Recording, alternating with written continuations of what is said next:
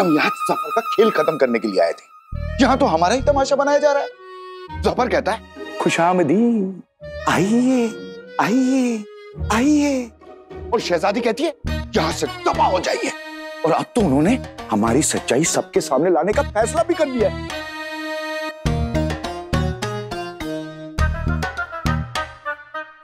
अरे कोई मुझे बताएगा यहाँ हो क्या रहा है? सांस लो, सांस छोड़ो, मुंह खोलो और ये कपड़ा अपने मुंह के अंदर ठूसो, शांत बैठो। जो पतला रहे वो कम खाए, जिसे मैं चाहूं वो जम जाए।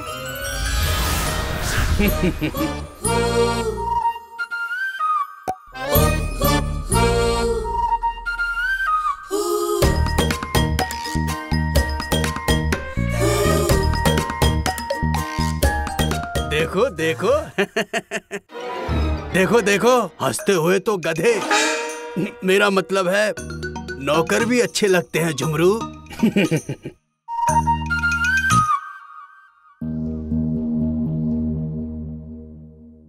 आका, जफर से बदला लेने का सिर्फ एक तरीका है, हम उसे जान से मार देते हैं। अंगूठी छाप, हमारी उम्र बहुत ज्यादा है और सब्र बहुत कम।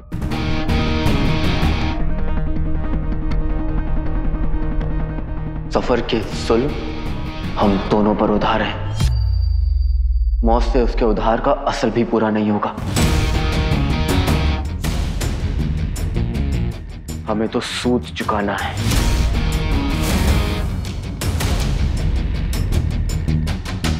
तो आगे हम क्या करेंगे मालिक? ये गाड़ी देख रहे हो? इस गाड़ी की तरह जफर के ताकत के भी 4 पहिए हैं। चीनू, नक्चड़ी, बगदाद की आवाम और ये महल। हम एक एक करके सारे पहिए निकाल देंगे और फिर बिन पहिए की ये गाड़ी अपने पैरों तले कुचल देंगे।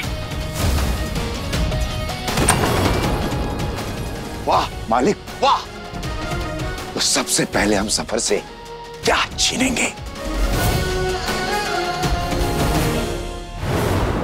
मेरे लाख मना करने के बावजूद भी आका ने उस अली के बच्चे को बगदाद में बुला ही लिया। अरे जिन मैं हूं, लेकिन आका पे जादू उस कमसर्फ का चलता है।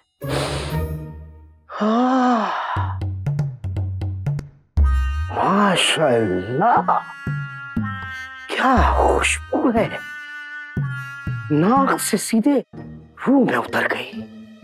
लेकिन ये खुशबू आ कहां से रही है? माशाअल्लाह, क्या खुशबू है।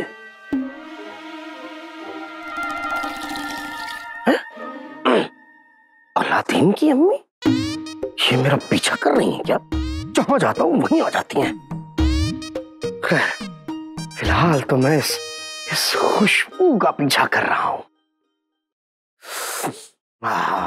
कितनी लजीज खुशबू है। अरे आपको कुछ चाहिए? खाना।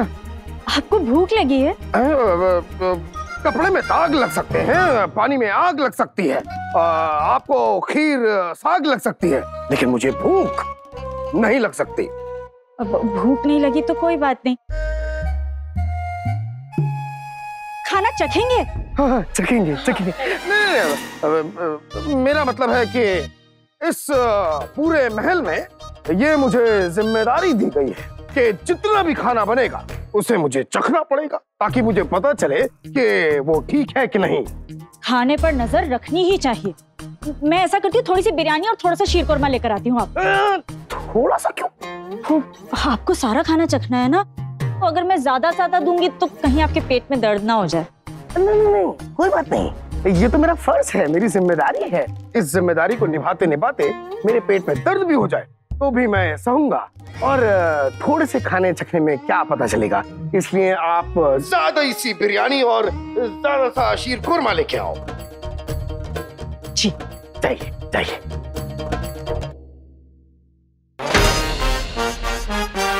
चीनी चीनी चीनी।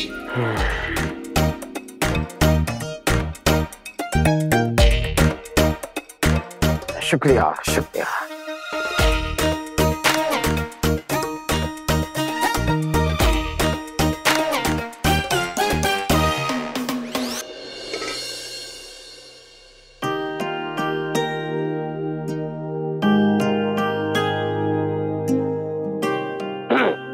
थोड़ा और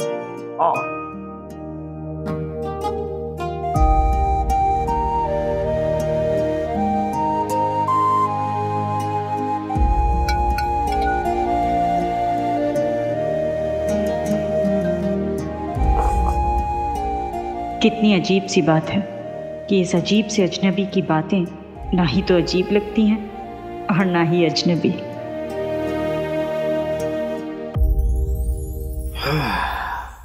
जैसे खाना खा के पेट को तसल्ली मिलती है, वैसे ही इस औरत के हाथ का खाना खा के ऐसा लग रहा है जैसे दिल को तसल्ली मिल गई।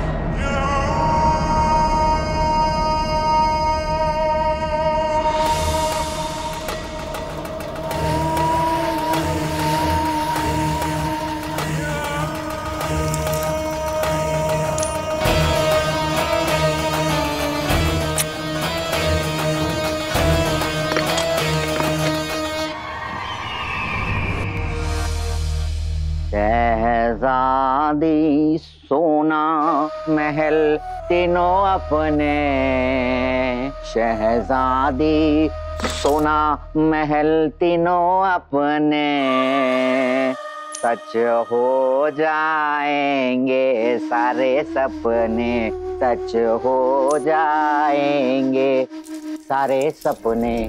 अब हमारी मंजिल नहीं रहेगी दूर। शहजादी को यकीन दिला दे अली लंगूर, शहजादी को दिला दे अली लंगूर।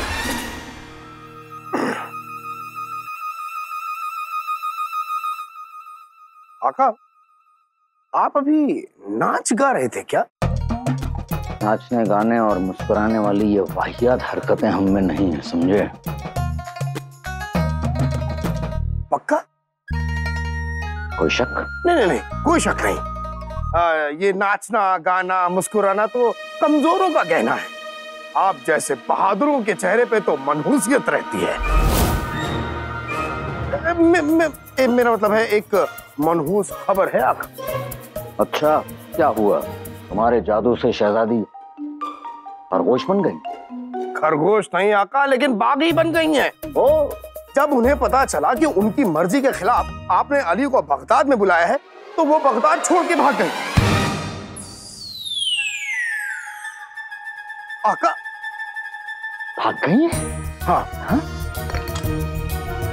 आप ठीक तो हैं? लगी तो नहीं? शहजादी भाग गई? हाँ। शहजादी भाग गई? नहीं, शहजादी भागी नहीं है गुलाबों, वो जरूरी काम से बाहर गई है।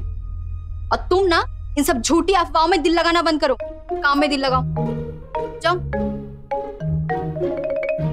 इसे तो मैंने रोक लिया, लेकिन अब सबको कैसे रोक पाऊंगी? तो महल में बातें भी बनेगी, महल में बातें बनेगी तो आवाम तक बात पहुंचेगी, आवाम तक बात पहुंचेगी तो मलिका बेगम तक बात पहुंचेगी, वहां तक बात पहुंचेगी तो वो मुझसे पूछेंगे कि शहजादी कहाँ है। और मेरे पास तो इस सवाल का जवाब भी नहीं है कि शहजादी कहाँ चली गई। या अल्लाह, ये क्या गजब हो गया।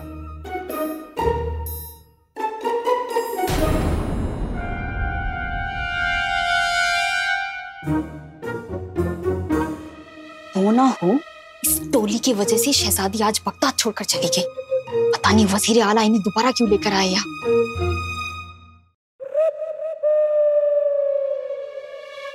ये छोटू यहाँ अकेला है, क्यों ना इसे पहला फुसलाकर पहले ये पता करती हूँ कि ये लोग अभी तक यहाँ क्यों रुके हैं।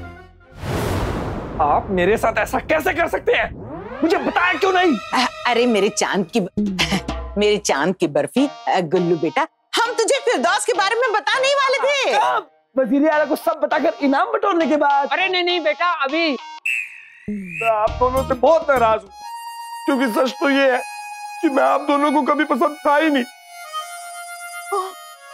वाह, ना मैं पसंद ना ये पसंद, खुद जैसे मल्लिका आलम हो।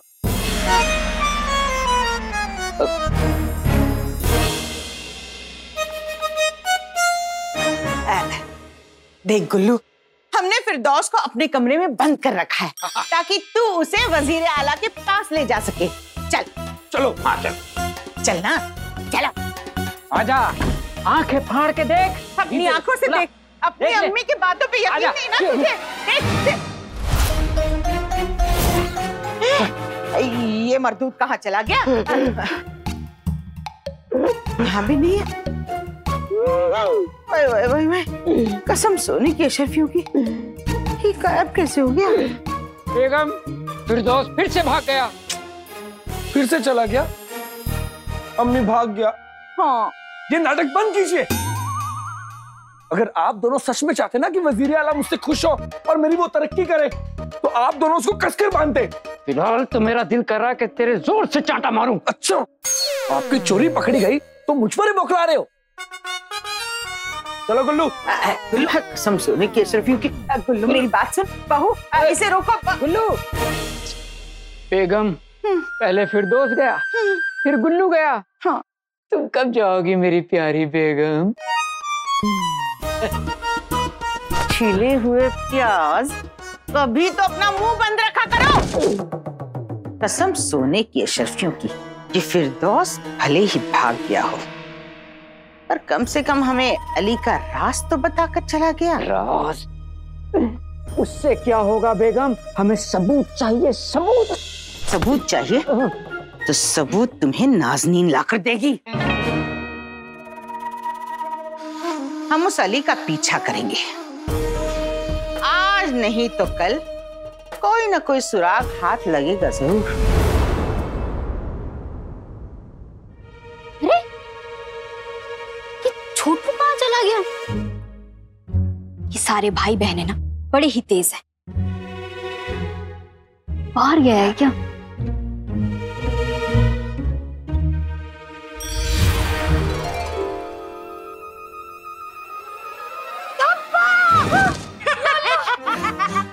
तुम हमें ढूंढ रही हो और हम तुम्हारा इंतजार यहाँ कर रहे हैं। तुम्हें कैसे पता?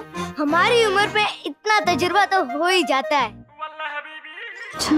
वैसे वो सब छोड़ो, ये बताओ कि हमें क्यों ढूंढ रही थी? तुम इतने प्यारे, छोटे, गोलू मोलू बुजुर्गों से ऐसे बात करते हैं? बुजुर्ग? मेरा मतलब है कि आप हमारी बुजुर्ग है ना। वो पहले हमने आपको खामोश कह दिया था, फिर बोलते ही अफसोस हुआ कि बड़ों से ऐसे बात नहीं करते, तो हमने खुद को ही डांट दिया। करके दिखाते हैं, खामोश। बुजुर्गों से ऐसे बात करते हैं? तुम कितने तमीजदार बच्चे हो, बिल्कुल मेरे भाई जैसे। वो बगदाद से दूर एक गांव में रहता है, और तुम्हें देखकर मुझे उसकी याद आ गई। इसीलिए तुम्हारे लिए उसकी पसंद की ये मिठाई और ये पतंग और ये लाल मांझा लेकर आई हूँ। खाओ खाओ। अब तो हमारी दोस्ती हो गई। वो क्या है ना, दोस्ती में एक दूसरे को सब कुछ बताते हैं ना? है ना, है ना, है ना, है ना? अले मेरा चंदू। अच्छा चंदू, अब तुम मुझे ये बताओ कि तुम लोग तो चले गए थे ना, वापस कैसे आ गए? अरे आने जाने का क्या है, ये तो लगा रहता है। जो आता है वो जाता है, जो जाता है वो वापस भी आता है।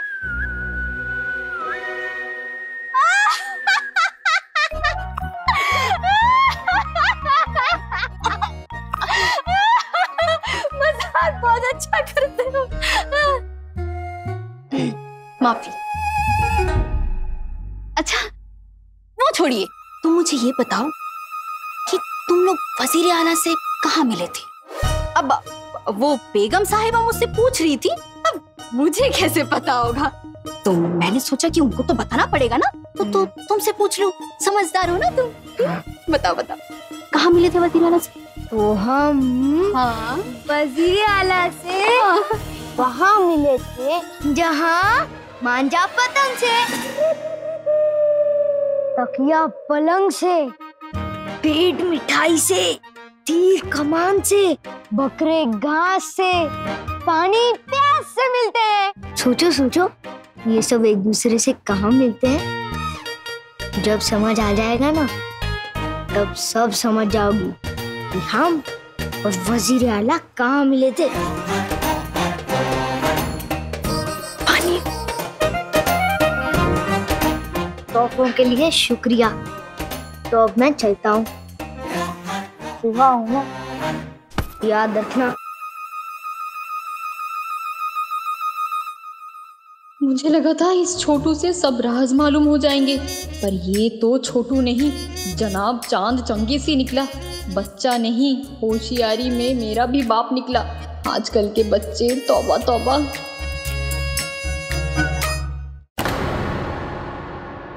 तेरी गुल्लू। हाँ अम्मी अब्बू ने मेरे साथ ऐसा क्यों किया? मुझे बहुत बुरा लग रहा है। मुझे भी बुरा लग रहा है, बहुत बुरा लग रहा है। पर गुल्लू अब तुम रोना बंद करो ना, कुछ और करो। क्या? आप तुम्हारे अम्मी अब्बू को लगता है गुल्लू कि तुम अभी भी एक नन्हे मुन्ने बच्चे हो जो उनके बिना एक कदम नहीं चल सकते। इस वजह से वजीर आला भी तुम्हारी बिल्कुल इज्जत नहीं करते।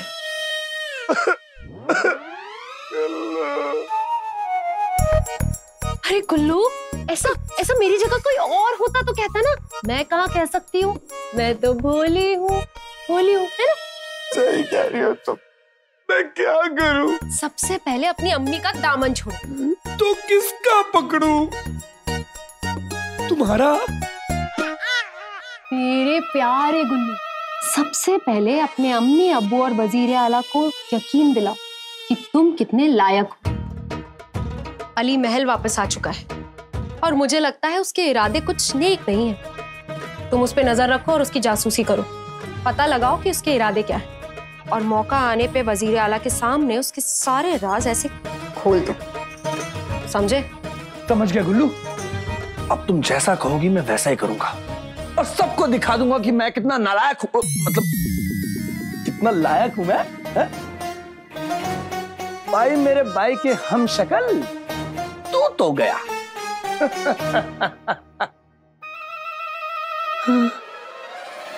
पर मेरी गुल्लू, वजीर आला के आगे जब तक बकरी भी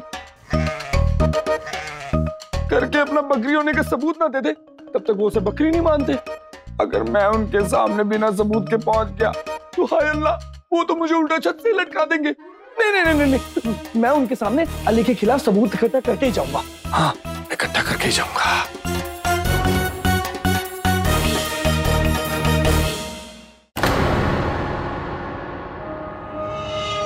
आका, वैसे एक बात कहूं, ये आपके सरदर्द की असली वजह वो अली है। जब से आया है रास्ते का कांटा बन के बैठा है आपका। और अगर शहजादी बगदाद से काफी दिन तक दूर रही तो आवाम आपके सामने सवाल लेके खड़ी हो जाएगी। फिलहाल तो हमारे सामने तुम खड़े हो। मतलब ये कि तुम्हारा जवाब हमारा मतलब नहीं था, हमारे मालपुए। मसला कुछ ऐसा है कि सवाल तो हमारे सामने पहले से ही खड़ा है। एक तरफ शहजादी जिन्हें हमें बगदाद में रखना है, खुश रखना है और जिंदा रखना है, वो इसलिए क्योंकि वो हमारे असली मकसद तक पहुंचने के लिए आखिरी कड़ी बनेगी। दूसरी तरफ अली साहब हैं जिनके पास बेशुमार सोना है और वो हमें हमारे असली मकसद तक पहुंचने के लिए काम आएंगे। जरूरत हमें दोनों की है। और हम चुने तो किसे चुने? मसला ये है हम अब करें तो क्या करें? सबसे पहले तो आप अपने चेहरे से ये परेशानी हटाइए,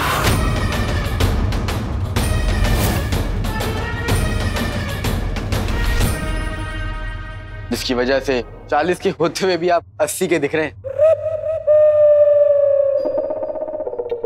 40? 21 के होते हुए आप 80 के दिख रहे हैं। मेरे भाई की परेशानी और उसकी उम्र दोनों से ही आपका कोई वास्ता नहीं है। जब बड़े भाई दोस्त से बात करें तो छोटे भाई को बीच में नहीं आना चाहिए।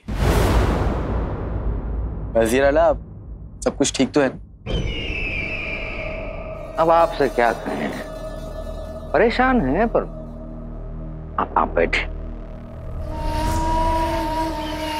हकीकत तो ये है कि बड़ा ही गफलत भरा आलम है।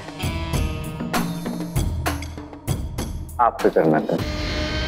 कैसे ना करूं? आप परेशानी में, मेरे दोस्त हैं आपकी परेशानी मेरी परेशानी, और मुझे लगता है कि मेरे पास इस परेशानी का इलाज है। जुमरू जी। वजीर आला हमें बगदाद दोबारा लाए जी। इतने बेहतरीन तरीके से हमारी खातिरदारी करी जी। तो क्या मैं उन्हें परेशान देख सकता हूं? जी। नहीं, नहीं देख सकता। तो अभी के अभी वजीर आला के लिए सोने से भरी 100 हाथ गाड़ी का इंतजाम करो। जी बेहतर है।